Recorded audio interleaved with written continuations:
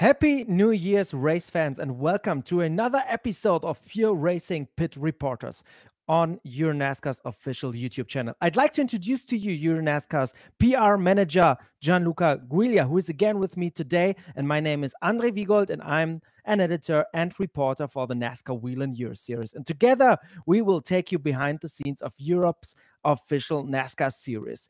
We are right in the winter break between the 2020 and 2021 seasons, but there are still a lot of things we can discuss from 2020. We have two champions, 5 trophy winners who have been crowned, and we are already looking at the 2020 season with the opener scheduled for April 17 and 18 at Valencia Circuit Ricardo Tormo in Spain. Today we have the Challenger Trophy winner Davide Dallara with us, one of the most pleasant surprises of the 2020 season. In what was his very first EuroNASCAR season, and with a new team debuting in EuroNASCAR, he was supposed to drive in EuroNASCAR 2, but moved to EuroNASCAR Pro right before round 1 at Vallelunga, with his 5 top 10 finishes among the pros and a best results of 8th place in the final race of the season at Valencia. He won a fantastic battle for the Challenger Trophy against the likes of Mauro Trione, Yevgen Sokolovsky, Dario Caso, and so on. So why don't we welcome him? Welcome, Davide Dallara. Hi, everyone. Thank you. So let's start with our pit reporters interview, Davide. You debuted straight among the best NASCAR drivers in Europe. What was your feeling before the start in Vallelunga and after the race when you finished in the top 10? So my feeling was I was really nervous because, as Gianluca told, I was totally new. I drove the car only in the recruitment days, so in one day I drove like half an hour totally, so I had totally no experience. So I was nervous, but I was ready because I knew Vallelunga is a track that I love, so I was ready. And what to say? I was surprised by myself because I didn't expect to be that fast from the start, even if obviously from the first guys there is still a lot of gap. But I was surprised of my performance since Vallelunga. It was not only you who debuted, it was also the Not Only Motorsport team that made his first appearance in the NASCAR Whelen Euro Series. What was it that the team has that made you guys competitive right from the beginning? Yeah, the fact that the team, also the team is new in the EuroNASCAR was a problem for us because they didn't know the car, they didn't know how to make a perfect setup. So we worked with what we had, so standard setups more or less, but they are really good. I'm with them since the last year. They are great guys, so I was sure that they could give me a good car for every race. So we work all together without knowing the car, that's sure. But every race we started understanding the car, and that was the result. The Challenger Trophy this season was really interesting, and it went down to the very last race of the season. And you came out the winner, by the way, against plenty of experienced contenders. How was the atmosphere between you guys? What do you think about your rivals? The atmosphere was really good, especially with Trione, that was my direct rival, my direct competitor. We had a great feeling, I think. We were like friends from the start. We joke, we laugh together. So I think that was one of the best part of this season, to have this kind of friendship with my competitors. Obviously, on the track, when you put the helmet and go on the throttle, it's totally different. There is no friendship. There is respect always, but you want to win. But out of the track, there was a great feeling between us. And with Mauro, you're sure there's always a great feeling. Yeah. He is great. Yeah, but we saw all of you on the podiums and in the paddock, and it's really nice to see drivers going along and being able to live together after battling so hard on track. Yeah, absolutely. That's also, I'm a really expensive person, so I'm friend with everyone, and I think it's good that it's like that, because we have fun. We go to have a good feeling between all the driver. It's something really important for me. What were the highest and lowest moments in your 2020 season? So the highest moment, I think, I can say the final, the winning of the trophy. But maybe thinking also the wet race in Zolder, I think it was one of my highest moments in this season, because I had a really good performance. It was my second race, and so yeah, I don't know between these two moments, but yeah, yet say the highest moment was the winning of the trophy. The lowest moment was always in Valencia, when I had my clutch broken. I was really sad, because it was the semifinals. I was fighting for the championship, so I had a really low moment. But my team fixed everything with the help of Fabienne, that I want to thank. And so that was my lowest moment, that became the highest moment, winning the championship, the Challenger Trophy. John, maybe you should explain who Fabienne is. Yeah. Fabienne is the chief technical officer in EuroNASCAR, and basically when a team has a problem with their car, the first person they go to is Fabienne. Yeah.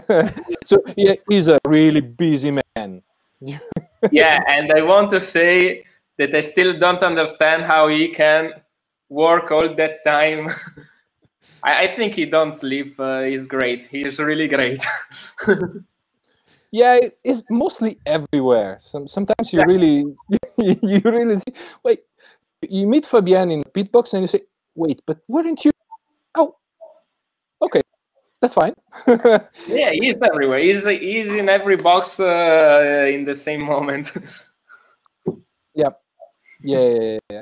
Davide, what was your strongest point in 2020, and what you think you missed that you will work on for 2021?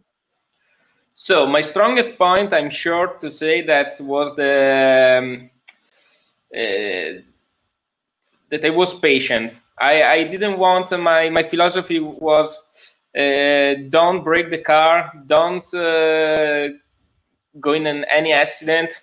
So was to finish races, because I saw that those kind of races are really hard. So a lot of people tend to crash each other and retire. So I thought that finishing every race was the best way to get points, and also for me to get experience, because if I start retiring at every race, I can't drive and I can't get experience. So that was my strongest point, I think.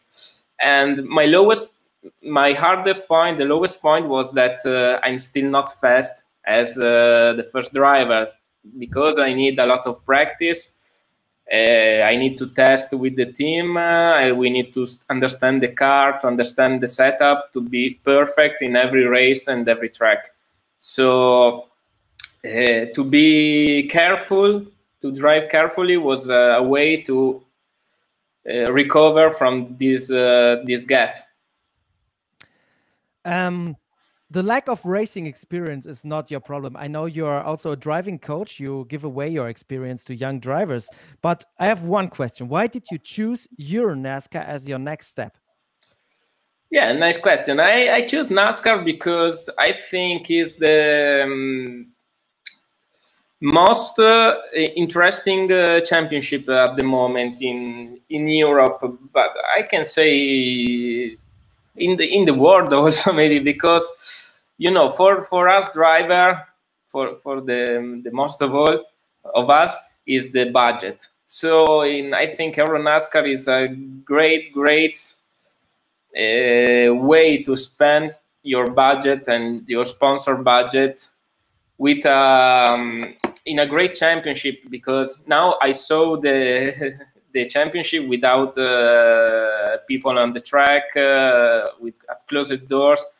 But I think that there is no championship that grants you this visibility at the same price, because we have to say that in motorsport the budget is really important. It's the most important thing. So that's why I choose EuroNASCAR.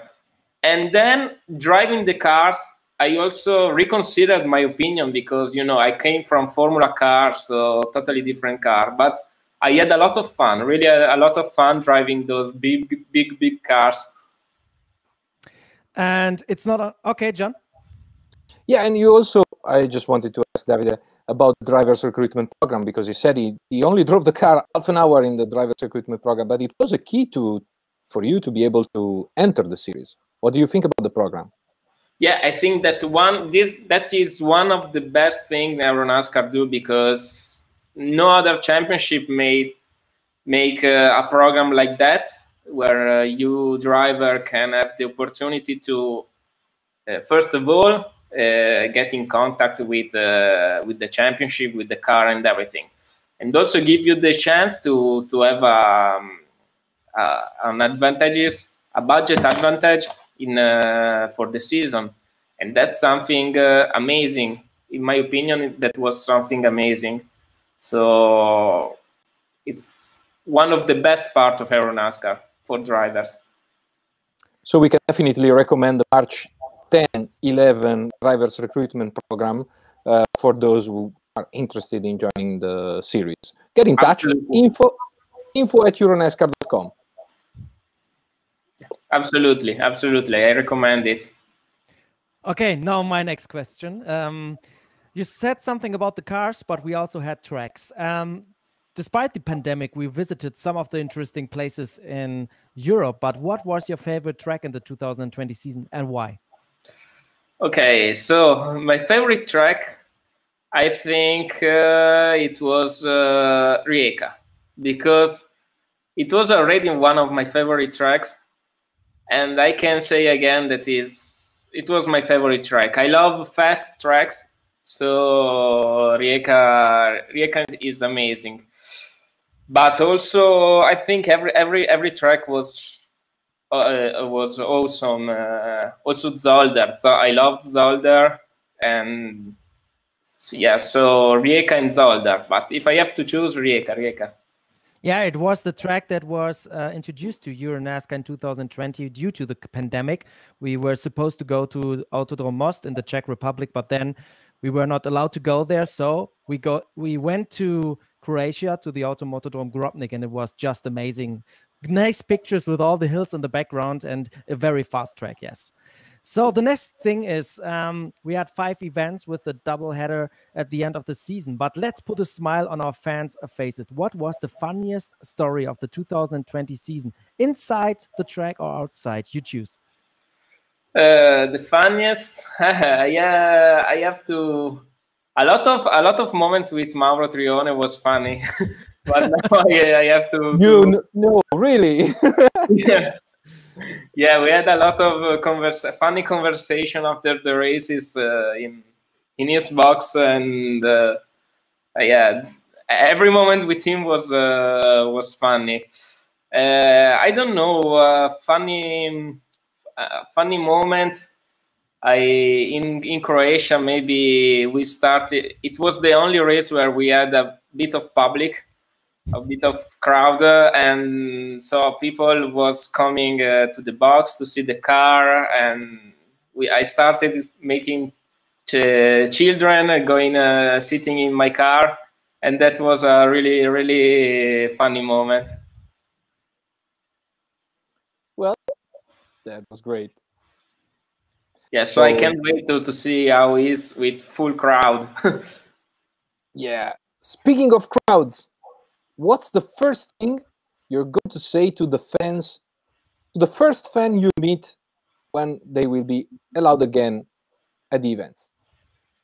What I'm gonna say? Cheer for me. Get yeah, cheer for me, and maybe I give him a bumper. I break a lot of bumpers during the race, so I will give them a bumper. Well, well, Anna, you'll agree with me. We have seen it plenty of times, including little children going away from the track, rolling tires up a hill in Franciacorta. That was super funny. Yeah, I think there are some fans in Europe that have already half of a EuroNASCAR car at home. At least the spare parts or something like the body parts. So someday we will see a replica car made out of old stuff, I think. Yeah, absolutely. I think there are more NASCAR pieces in home of people that in EuroNASCAR headquarters. So, and also about Franciacorta, I have a flashback that I saw EuroNASCAR for the first time in Franciacorta in 2017, and I fell in love with EuroNASCAR in that moment because there was a lot of people, and also a friend of mine took home a tire. So we're talking about. and be ready because fans will come back to you to have their car parts signed by you.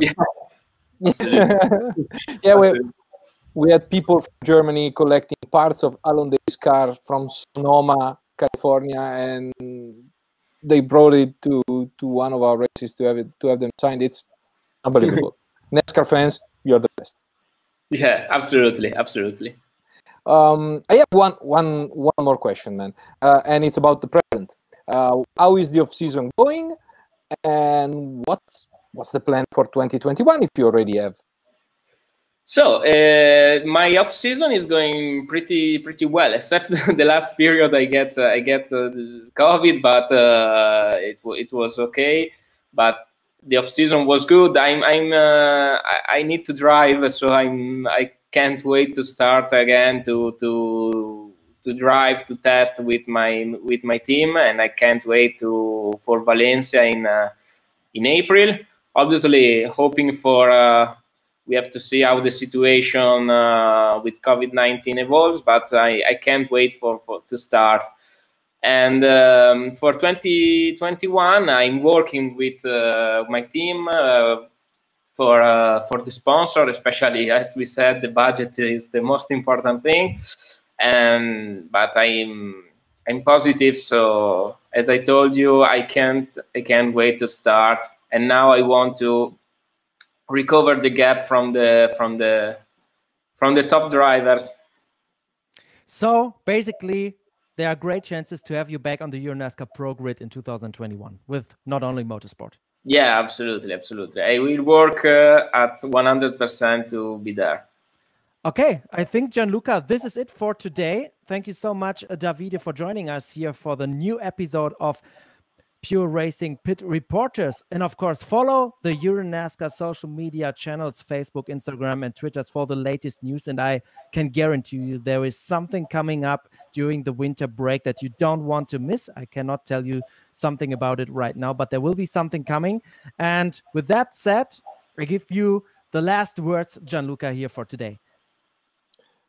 Thank you, Andre, and thank you everyone for joining us. Thank you, Davide, for your time. And of course, we look forward to see you on track in 2021, and we look forward to hopefully have all the fans with us, virtually or in person. In person will be definitely better. I agree. Thank you, everyone.